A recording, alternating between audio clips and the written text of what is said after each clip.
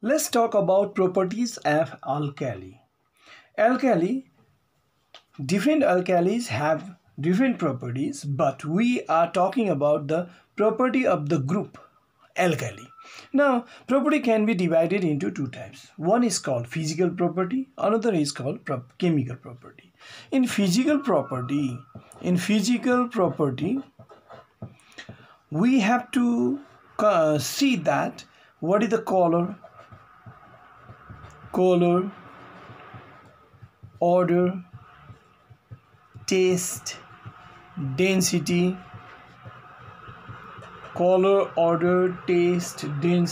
state of matter.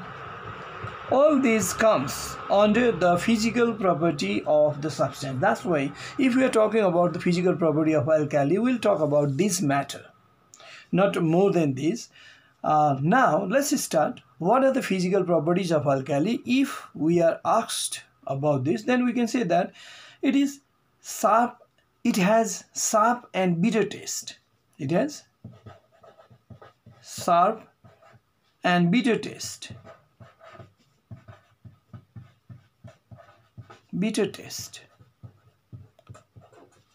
One important physical property. Now another, I am writing only keywords. I am not writing the long sentence because we have less time to understand many things. That's why they effect on indicator. They have effect on indicator. Effect on indicator.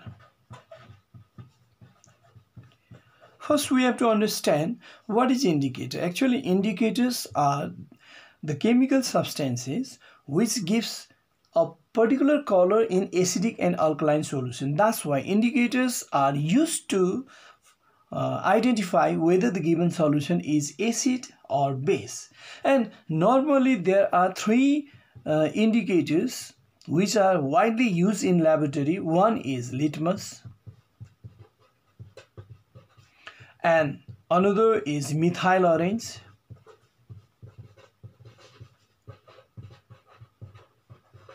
and another is phenolphthalein.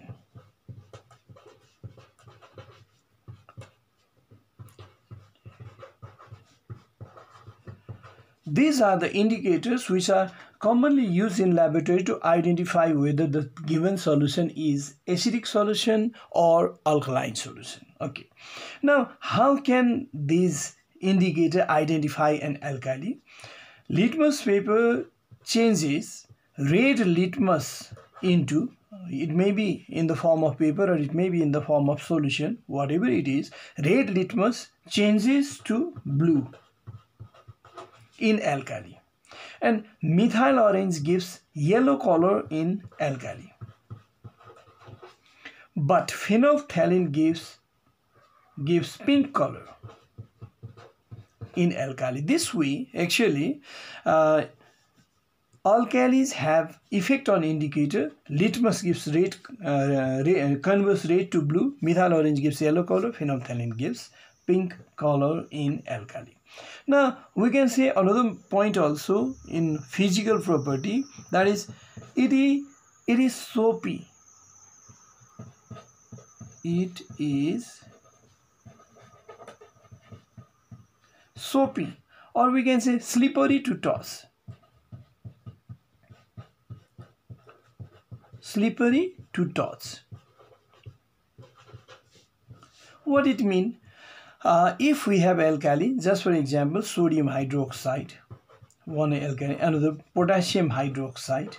If we have this alkali, sodium hydroxide, I think you have seen in laboratory also, it is available in the form of small pebbles. And when these small pebbles are placed in a wash glass, and after a few minutes, we can see its surface is moistened. And if we touch it, then we can feel it like a soap. That's why we can say that it is soapy or slippery to toss. This is another physical property. Now another one, we can say that they are strong electrolyte.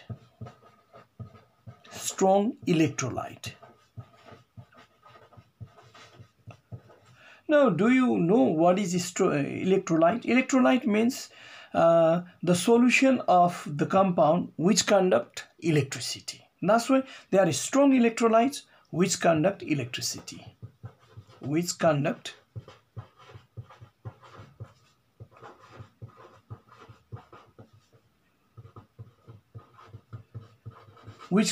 electricity.